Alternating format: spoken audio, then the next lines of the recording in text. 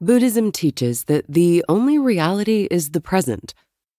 That insight, Marshall Goldsmith argues, isn't just useful for spiritual seekers, it can help all of us lead more fulfilling lives.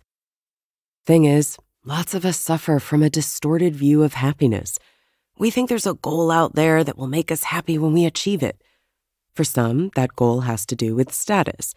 For others, it's about money or relationships. Whatever it is, we usually find out that those things don't really bring lasting happiness. At that point, we're back on the treadmill, looking to achieve new goals.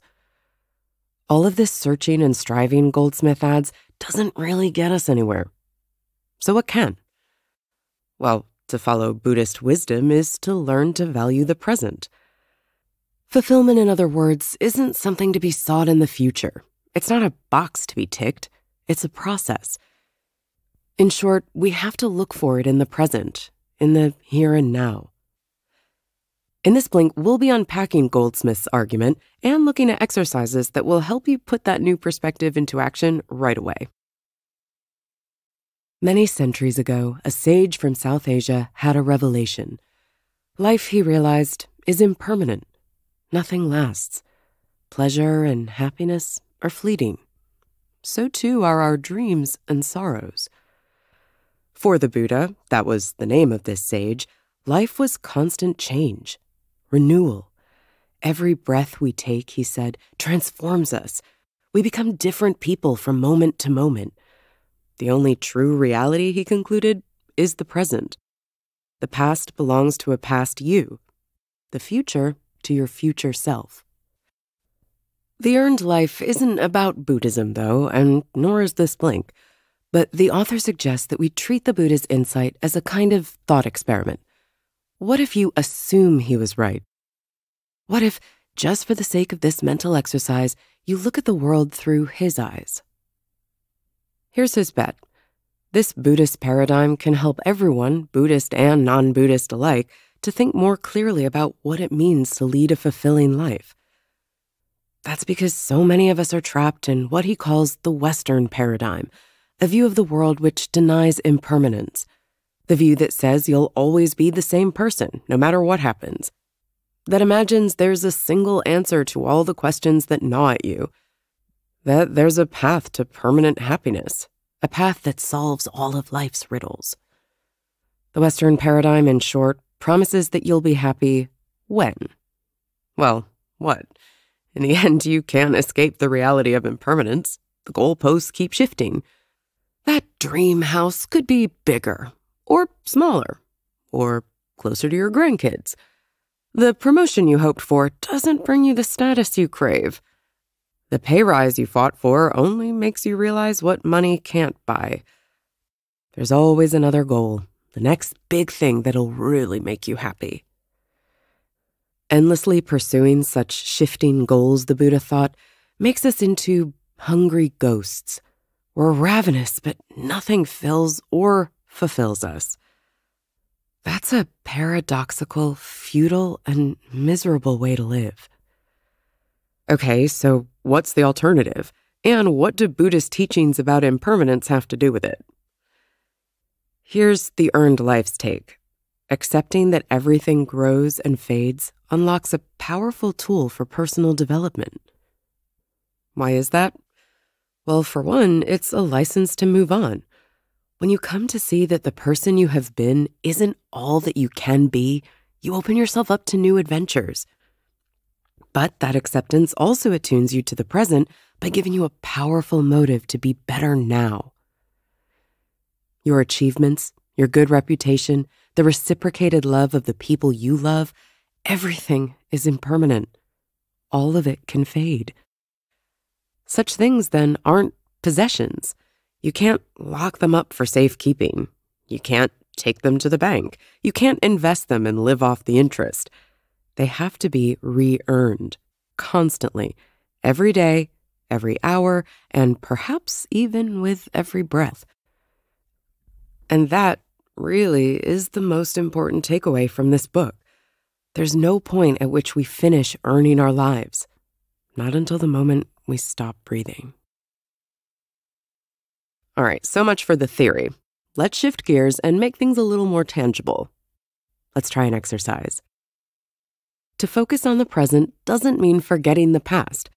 You're not throwing every trace of the past down the memory hole.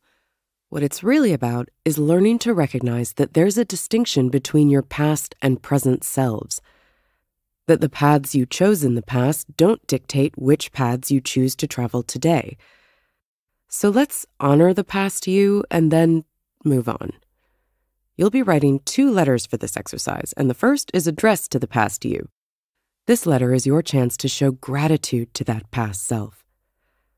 Think back to your achievements, to moments of discipline, creativity, and hard work, to the choices which made you a better person today.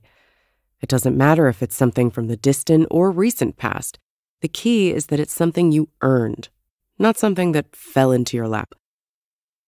To give you something to work with, here are some of the things the author's clients have thanked their past selves for when they did this exercise. One man, for example, thanked himself for going vegan 8 years earlier, a decision he credited with his present good health. Another thanked his 18-year-old self for picking the college where he met his wife.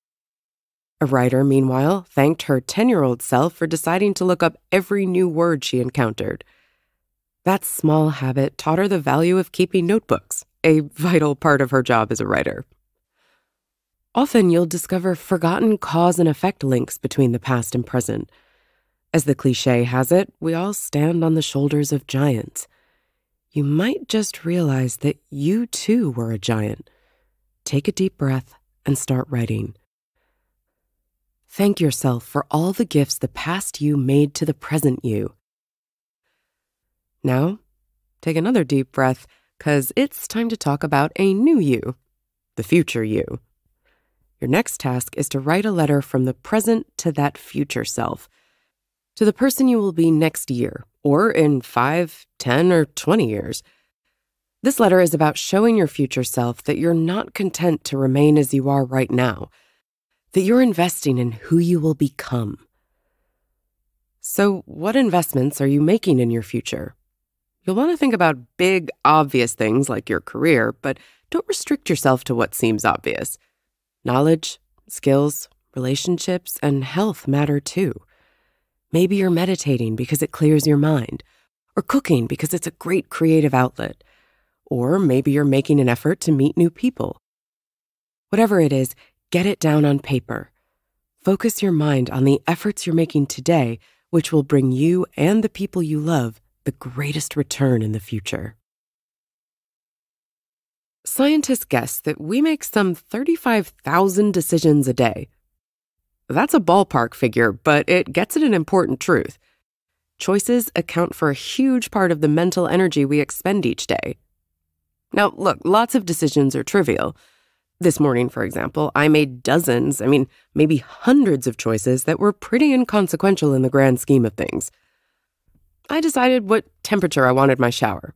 I chose to put creamer in my coffee rather than taking it black like usual. I chose to walk instead of taking the bus, to check my postbox when I got back later rather than on the way out.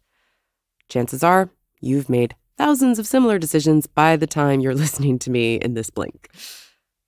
So these are low-stakes decisions, but they still take up time and energy. You have to think about them.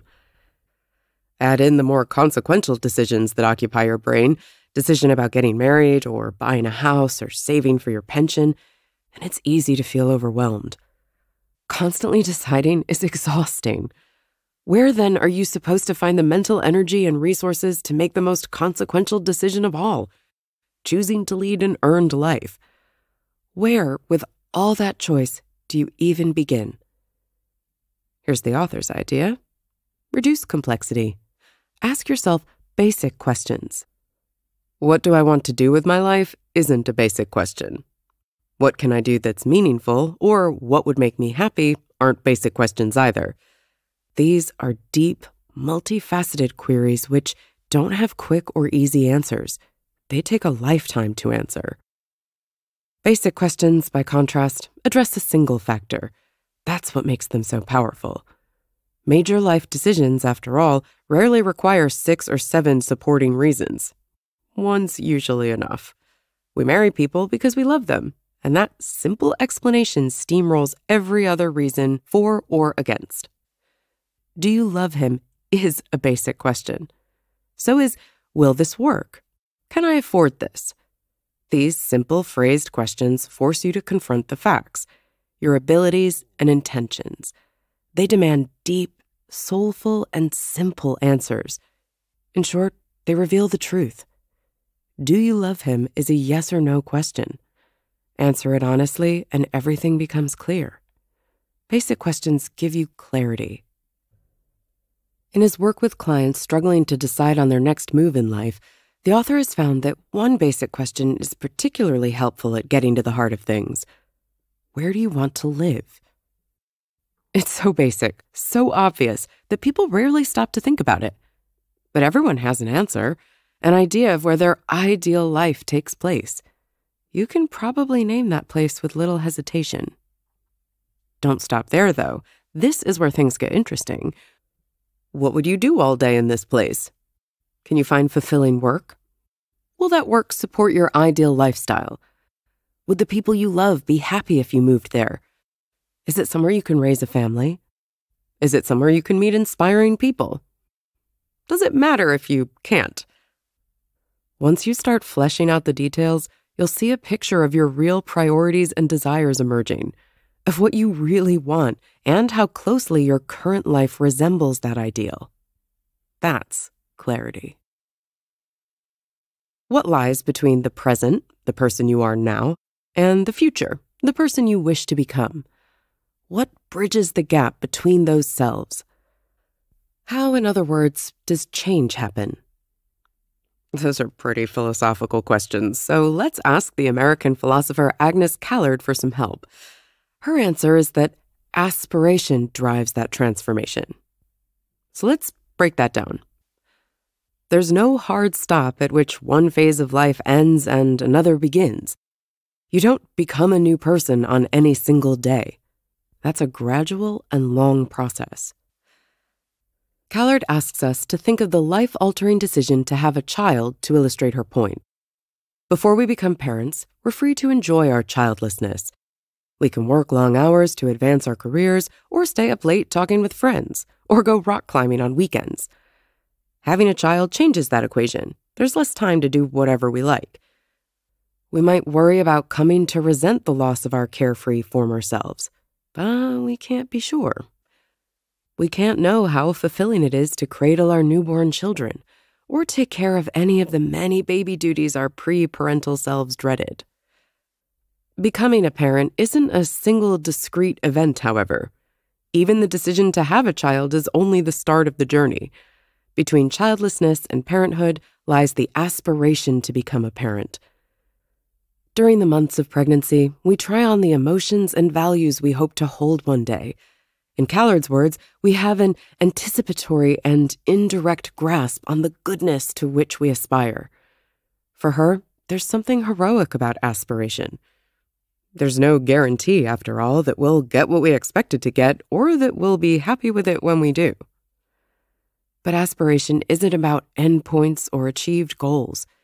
What it really refers to is the way we come to care about new things. It's about the agency it gives us to choose new values and learn new skills and acquire new knowledge. That's what fuels our transformation. We set out on a journey not knowing where it will lead us, only that undertaking it will change who we are. This is the aspirational act, the act of bridging the gap between our old selves who had an intention and our new selves who are realizing that intention. Callard's conclusion is that this journey is one of the keys to fulfillment. Why? Well, let's compare aspiration to ambition. Ambition gives us goals to achieve, a promotion to strive for, a marathon to run, a competition to win. And achieving those goals makes us happy, for a while anyway. But we can't put that sense of triumph in a display case like a trophy.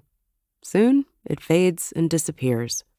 Like hungry ghosts, we're soon off looking for the next meal, and the thing that will bring us lasting happiness. Aspiration is different. To stick with Callard's example, there's no day on which we can tick the box and say that we've achieved the goal of being parents. To be a parent is an act of constantly becoming a parent, of rising to new challenges, accepting new setbacks, and responding to new phases. That, Callard thinks, is why aspiration is fulfilling. It roots us in the present and aligns us with the reality of impermanence. It makes us realize that we become a new person with each breath. So, what do you aspire to? Let's wrap things up with an exercise. One of the author's friends, the Turkish designer Ayşe Birsel, once said that if she were stranded on a desert island and could choose just one creative tool, it'd be dichotomy resolution. Dichotomy resolution is the part of product design that resolves either-or quandaries. For example, should a new car or vacuum cleaner or coffee maker be modern or classic, small or functional, a standalone or part of a series? Sometimes dichotomies aren't necessarily contradictions. You can reproduce a classic design with modern materials, thus resolving the tension. But lots of dichotomies in everyday life resist integration. We tend to be optimists or pessimists, joiners or loners. We can't be both. We have to pick one or the other. Which brings us to the aspiration process. Which side of those dichotomies should you choose? Unless you want to completely flip your personality, your best bet is to tailor your aspirations to your personality, to the bundle of preferences, quirks, and virtues that make you who you are. So here's the exercise that will help you do just that. The first step is simple. Write down as many interesting dichotomies as you can think of. To get you started, here are some common ones that crop up in life. Are you a glass half full or a glass half empty kind of person? Conservative or progressive? Trusting or suspicious? Do you value reason or feeling more? Does money matter or not? Are you quiet or loud? A people pleaser or a go-it-alone type? Ironic or sincere? Instant or delayed gratification? Do you confront problems or avoid them?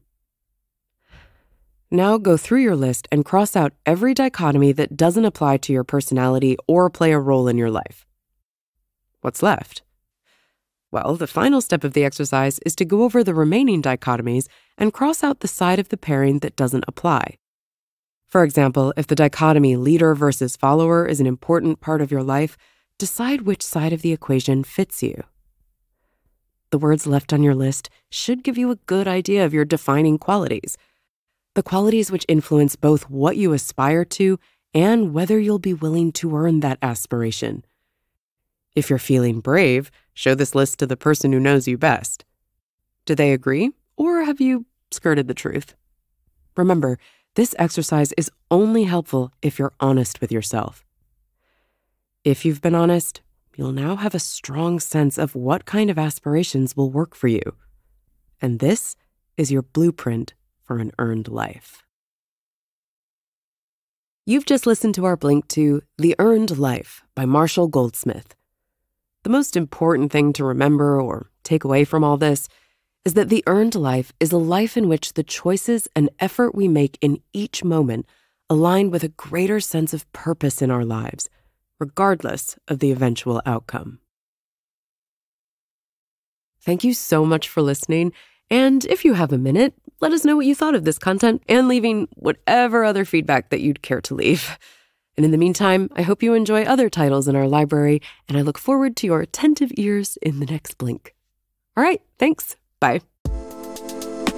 Well, before you leave, don't forget to subscribe to Books in Blinks and leave your thoughts in the comments section below. Also, check out the other titles in our playlist.